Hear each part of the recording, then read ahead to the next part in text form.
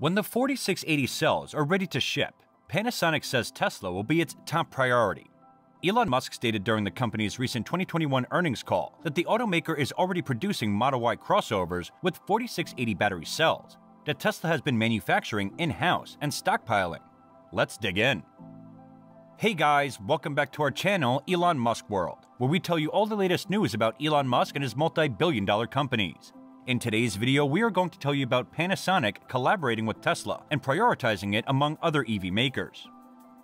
Panasonic has also received a large order for the cells from the brand, and the battery maker intends to test production and prioritize the EV maker when it comes to production.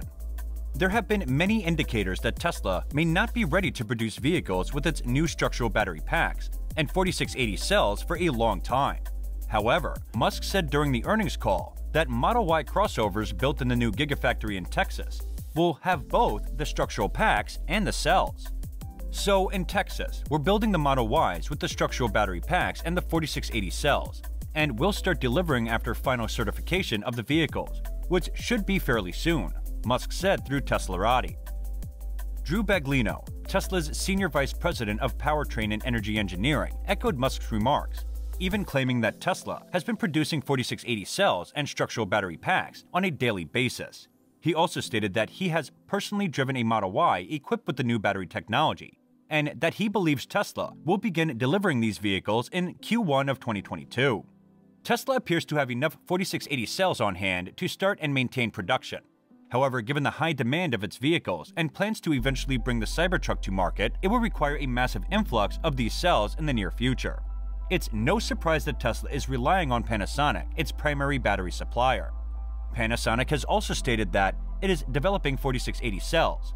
Furthermore, the battery manufacturer has already stated that it will begin supplying Tesla with cells next year. However, according to a recent Bloomberg report, Panasonic has already received a large order from Tesla for the cells and will begin production for testing. Panasonic also intends to prioritize the production of these cells for Tesla once it is ready to ship them. Hirokazu Umeda, Panasonic's CFO, stated, "Tesla has put in an extremely strong request for the 4680, so when we are actually able to deliver the 4680, we plan to put top priority on Tesla. We'll first prioritize supplying Tesla once the verifications are completed." Panasonic said its business with Tesla accounted for around 60% of its energy revenue, according to a spokeswoman. In the 3 months ending December 31st, Panasonic reported revenue of 194.3 billion Japanese yen, or $1.69 billion.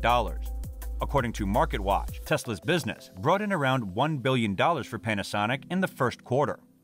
She also stated that the date and location for mass production of the 4680 batteries have yet to be determined. Panasonic unveiled a new prototype of the 4680 battery design in October 2021, and Kazuo Tadanobu, the company's head of energy business, demonstrated in a media roundtable. He claimed that Tesla's strong desire for the battery was the driving force behind Panasonic's development. "We have developed this because of the strong desire of the other party, and we think this can only lead to stronger ties."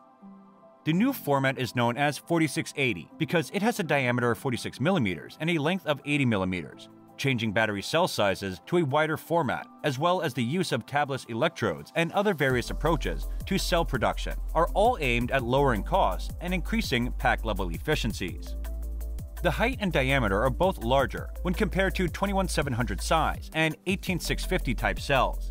It is on its way to replacing the 21700 battery that Tesla electric cars currently use.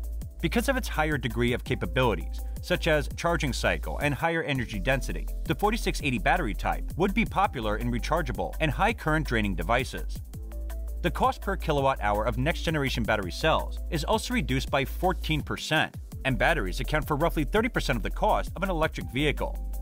This is a game-changer for Tesla, and it will pave the way for a new generation of low-cost electric vehicles. The humble battery cell is where it all begins. Tesla has made significant progress in rethinking the battery cell and is on the verge of mass-producing these new cells. However, the majority of these changes will take the company 18 months to implement. According to Nikkei, the 4680 batteries will be a game-changer because they are expected to give the vehicle one of the world's longest ranges per battery weight and will compete with rival South Korean and Chinese battery makers.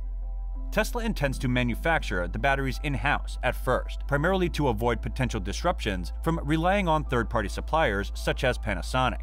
Musk said in a series of tweets ahead of the unveiling of the new 4680 battery cell in 2020 that the company would continue to buy battery cells from other companies. "We intend to increase, not reduce battery cell purchases from Panasonic, LG, and CATL," Musk said in a tweet. Tesla is unlikely to achieve high-volume production of the cells until 2022, according to the report. However, for the time being, Tesla is the sole manufacturer of the 4680 batteries. In a November interview, a Panasonic executive did not rule out supplying them to other companies. Analysts had warned that mass-producing the new 4680 cells would be difficult due to their large size, which would lead to safety issues such as overheating. The company's initial test resulted in a performance-satisfying prototype of the new cell, according to Emeda. After struggling to expand production of the Gigafactory plant it jointly operates with Tesla in Nevada, the electronics maker has decided to designate a domestic site for its 4680 cell production. Panasonic can easily dispatch veteran engineers to fine-tune its machinery because the 4680 production site is close to its corporate headquarters in Osaka. Competitors such as LG Energy Solutions and contemporary Amperex Technology Company are also increasing their capacity through investment.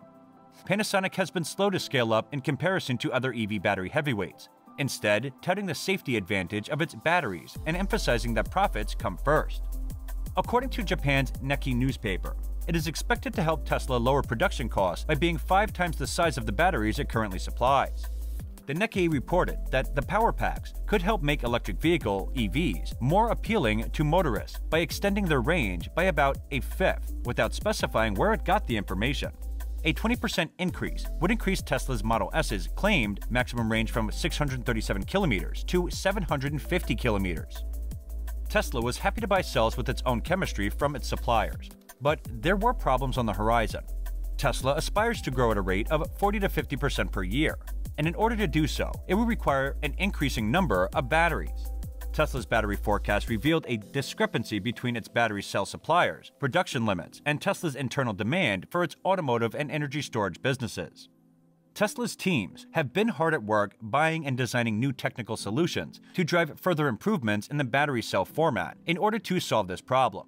Perhaps more importantly, Tesla used its expertise in the field of battery cell manufacturing, as well as its world-class manufacturing equipment expertise, to completely rethink the process from start to finish.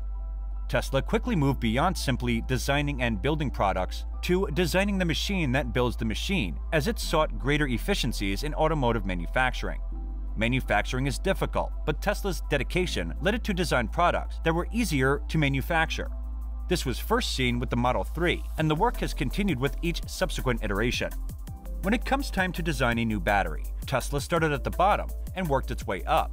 Musk's obsession with first principles thinking is reflected in this. He tries to start every design, every conversation, with the lowest common denominator, the most basic truth that connects our products to the minerals that make them up. After those have been defined and refined numerous times, an optimized design can be constructed. And this is it for today, guys. What are your thoughts? Tell us in the comments section below, and don't forget to like and subscribe. And thank you for watching.